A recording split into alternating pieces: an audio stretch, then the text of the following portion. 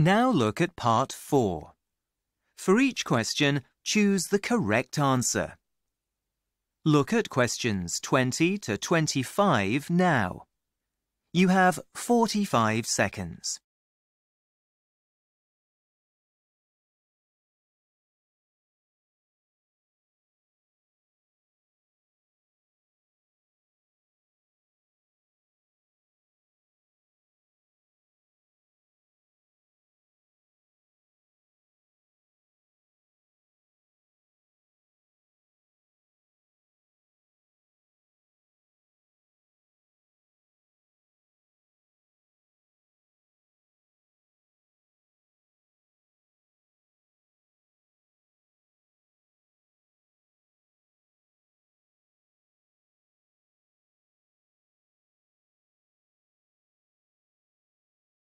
You will hear an interview with a student called Emily, who walks people's dogs.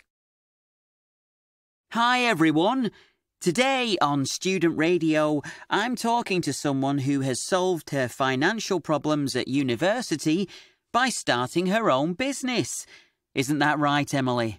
Well, I'm not sure I'd call it a business actually, but it has certainly helped me to buy a few books and a meal or takeaway once a week while I'm studying at university. I offer to walk people's dogs, people who either can't leave their homes easily or are out at work during the day. What gave you the idea? I was talking to my neighbour one day and she told me about a friend of hers who had just come out of hospital and wasn't able to take her dog out for its daily walk.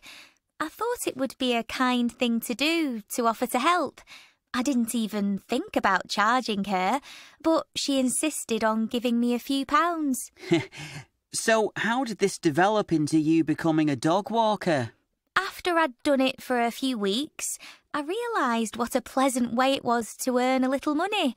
But most importantly, I thought I'd be able to fit it in around my studies at university.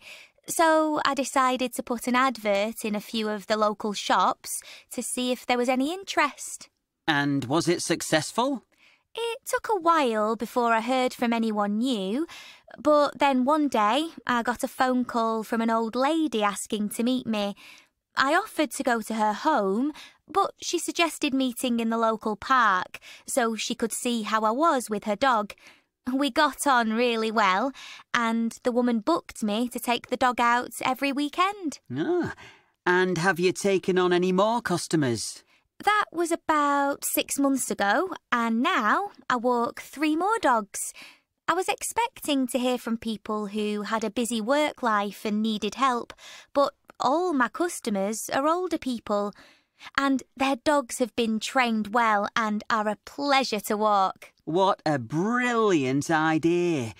And for anyone listening, do you have a set fee? At first, I thought about having an hourly fee, and that's what my friends recommended. But I enjoy what I'm doing, and I know that there are some customers, especially older people, who might not be able to afford to pay much. So we just agree an amount when we first meet. Now listen again. Hi everyone. Today on Student Radio, I'm talking to someone who has solved her financial problems at university by starting her own business. Isn't that right, Emily? Well, I'm not sure I'd call it a business actually, but it has certainly helped me to buy a few books and a meal or takeaway once a week while I'm studying at university. I offer to walk people's dogs, people who either can't leave their homes easily or are out at work during the day. What gave you the idea? I was talking to my neighbour one day and she told me about a friend of hers who had just come out of hospital and wasn't able to take her dog out for its daily walk. I thought it would be a kind thing to do to offer to help. I didn't even think about charging her, but she insisted on giving me a few pounds. So how did this develop into you becoming a dog walker?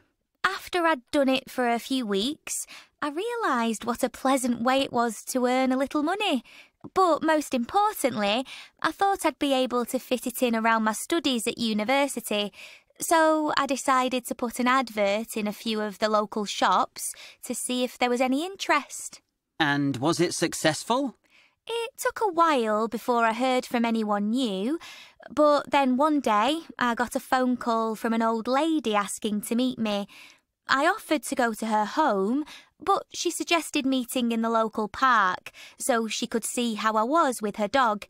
We got on really well, and the woman booked me to take the dog out every weekend. Ah, and have you taken on any more customers?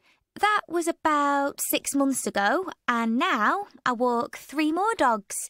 I was expecting to hear from people who had a busy work life and needed help, but all my customers are older people, and their dogs have been trained well and are a pleasure to walk. What a brilliant idea.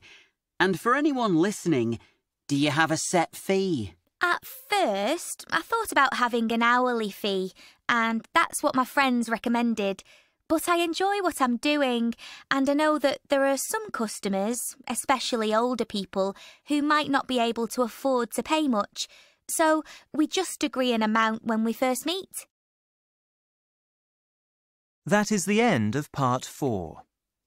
You now have 6 minutes to write your answers on the answer sheet. That is the end of the test.